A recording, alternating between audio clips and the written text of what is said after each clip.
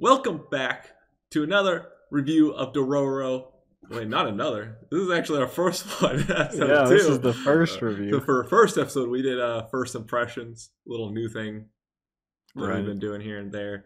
That one was all me, actually. So this is our first time for both of us talking about Dororo for episode 2. Anyway, I'm Justin. What is up? I'm Logan. And together we're Couch Talk. As always, we're anime viewers only. No source material. Not even the good old 1969 anime material. And we're going to discuss the episode and give our scores at the end. You ready to talk about this? Let's do it. So yeah, we're in a world where it's not uncommon for travelers to disappear while traveling. And we get to see the old guitarist again. And he comes across some big-headed dude ringing a bell. I don't want to judge, but he is ugly. The big-headed guy. Yeah, yes. Okay. I wrote him down as creepy dude.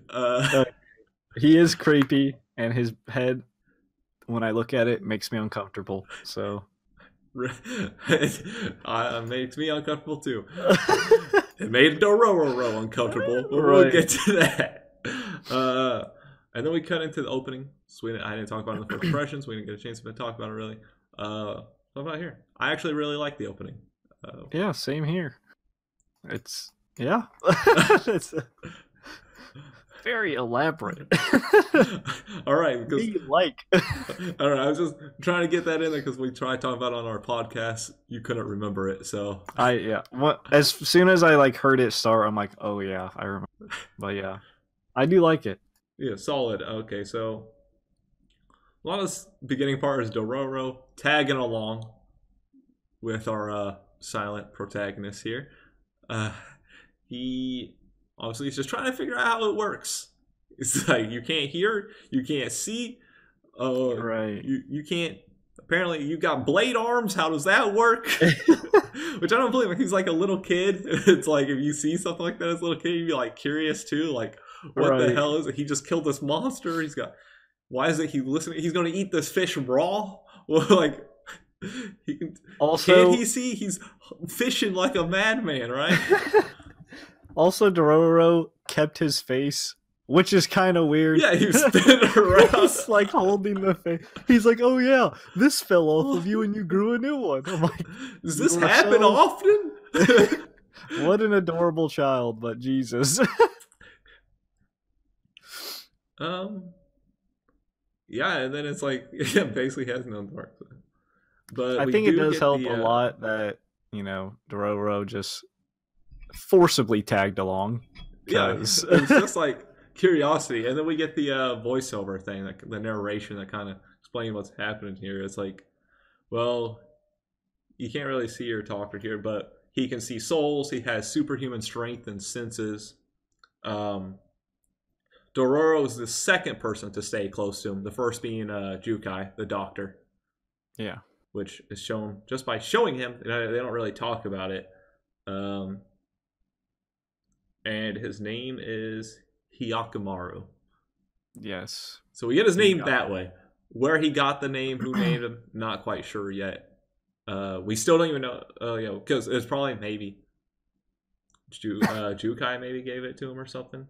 At first, I thought the old guitarist guy was the one that raised him up, but apparently he just let him keep floating away in the boat. Right. As we learn later. Like, what's that over there? See ya. See ya. Have a nice trip. Have a nice trip. He's like, there's something odd about that one. So it's like, who picked him up? Or did he somehow survive to get older as a baby and just learn? It's like, he is partly demon, I guess. So it's right. I wonder if he, does he need food? I mean, we saw him eat food, but does he need it? I would. You think he did that because he was testing out his new face, or?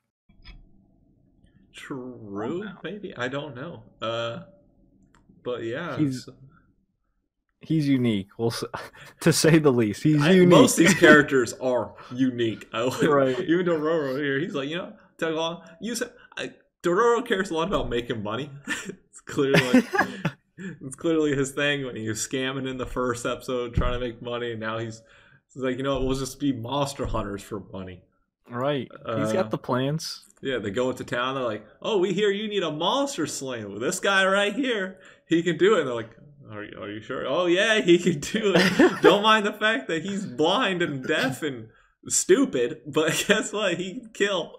But look at this, blade arms. And they go see Bandai, the chief, who is supposedly hurt, but of course, something's off. Evil. Something's off. You can just straight up tell she's evil. And of course, we know Hyakumaru can see the souls of things, the white flames or the red souls.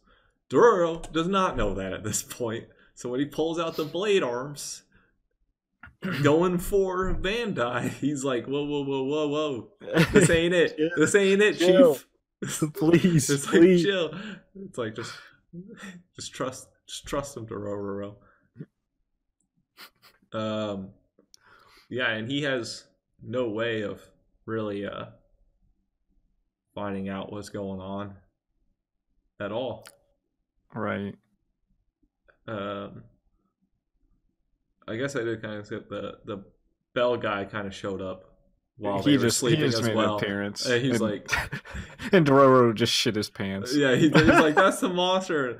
And it's like, "Oh, this guy's a good guy." And it's like, I can only tell because Hyakumaru doesn't fucking care that this thing's in there, right?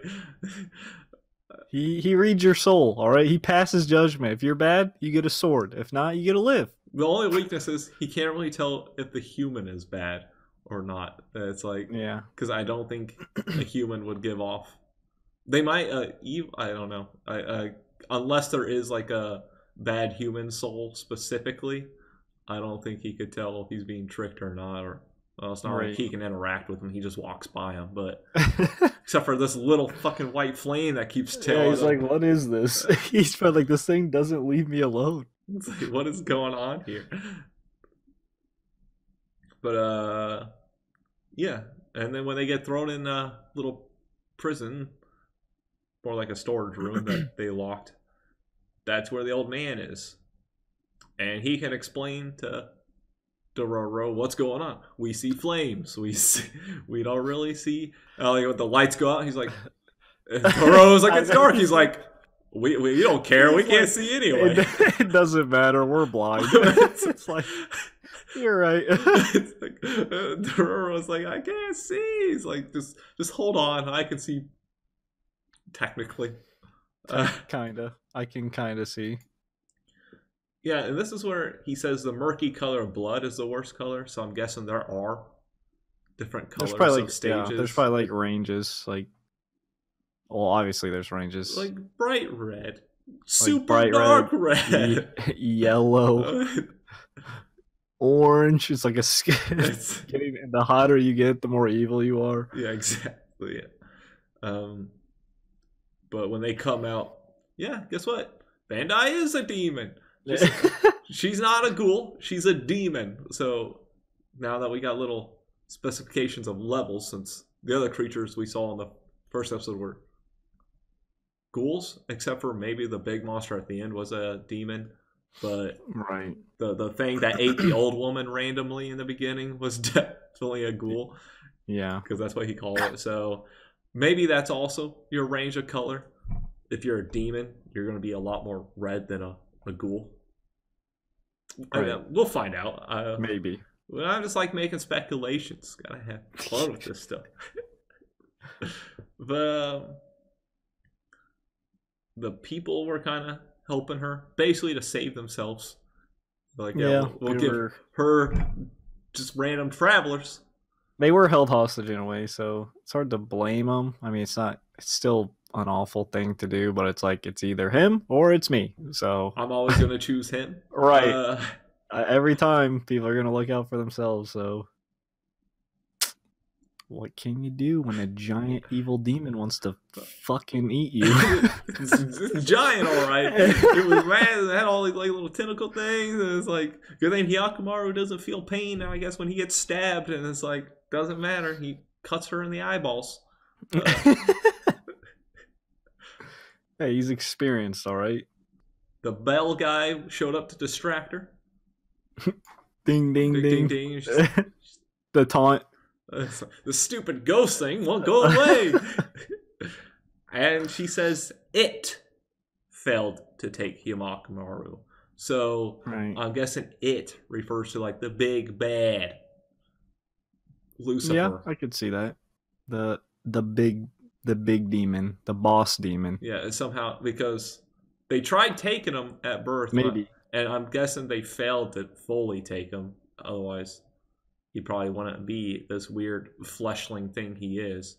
Yeah, because it's definitely.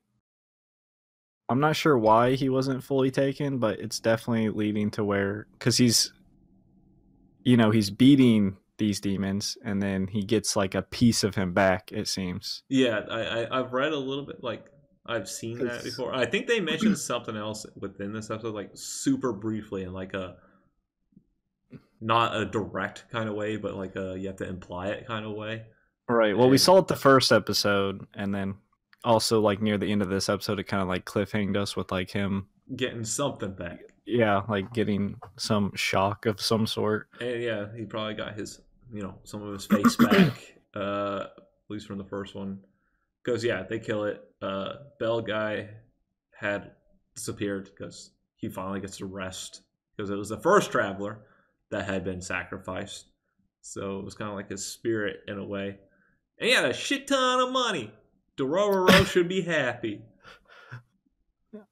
Got him. Easy. Except for the fact that Dororo thought the demon kind of looked like his mother. So that's pretty sad. It's like, sorry, Dororo, your mother's dead. We don't care. Okay, this guy doesn't even have most of his body. Right. This guy's father literally sold him to demons. All right. You think your childhood shit? I was born apparently Hyakumaru knows how to write because Dororo can't even read. So that's kind of where I'm like, how did he get his name? Because he's aware of the name. It has to be Jukai. But how did he tell him his name?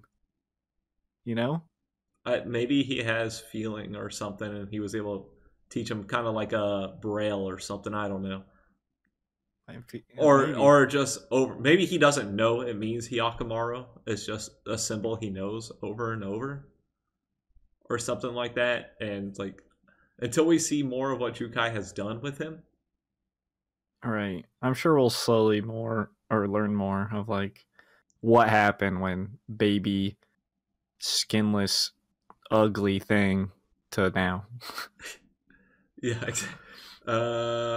Yeah, and this is where towards the end where the old man, the guitarist, was like, "Oh, now I remember this guy. I saw him on the boat, and I left him. My whole first impression is just wrong now." I was like, presumably he takes him in. Oh, presumably I'm wrong. So he did not teach him his predator heat vision.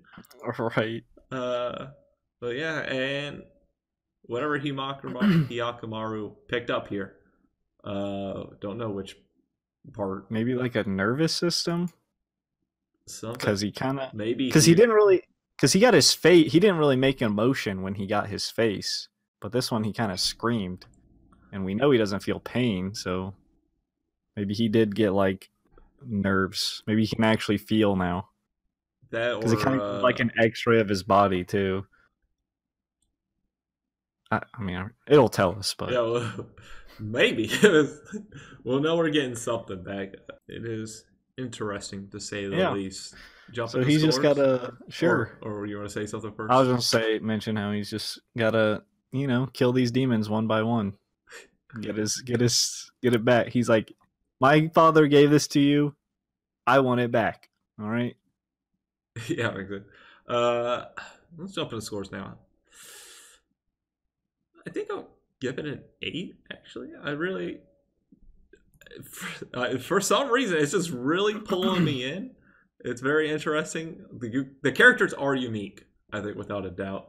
I really how they fully go in with Dororo just being that curious kind of child type who doesn't fully understand everything, who's just like, whoa, chill, don't be going killing stuff here now. She looks fine to me. And it's like, And there's just a lot of the other stuff is just intriguing, especially with now I'm more curious about this old man who apparently didn't take in Hyakkimaru and Jukai. Jukai's still there. I want to know. He's just giving prosthetics to dead people still. We see a couple clips of that for some reason. He's insane, but weirdest fetish ever. But all right. But I do like the characters a lot. Right, I agree with Tate. I do like they kind of are using Dororo as a mouthpiece, or storyteller, because it would be not as interesting if we just followed. It'd be like Zelda. We just followed him and he just said nothing the whole time.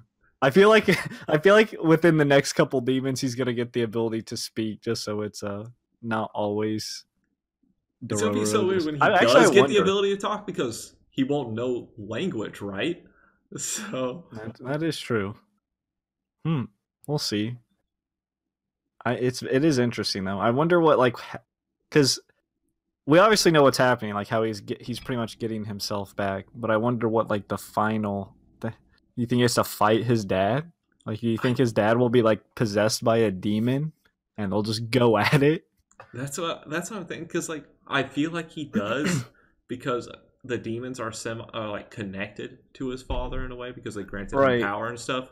I feel like he has to go through him to get to the final right, because this demon he killed, it cut back to that same shrine or temple that his father was at, and we saw the statue break apart, and his dad was also in the episode itself. It cut to him, so there's still some importance there. They're still keeping him relevant. So I wonder if it is he has to get through his dad or get back to his dad in a way. Yeah, and it's just kind of interesting where his dad's at this point, because kind of like I was talking in the first impression, where he doesn't. Yeah, he did something bad, but he's not the true villain type. Until we see how he's ruling and stuff, it might just be he just has to die because we need our main character to get everything back, and it's right. But other than that, it does justify him being killed or not? It does seem there's at least somewhat him being peaceful, his dad at least, because the advisor came up to him, did mentioning people are building an army or whatever, but his dad addressed the neighboring clan as allies.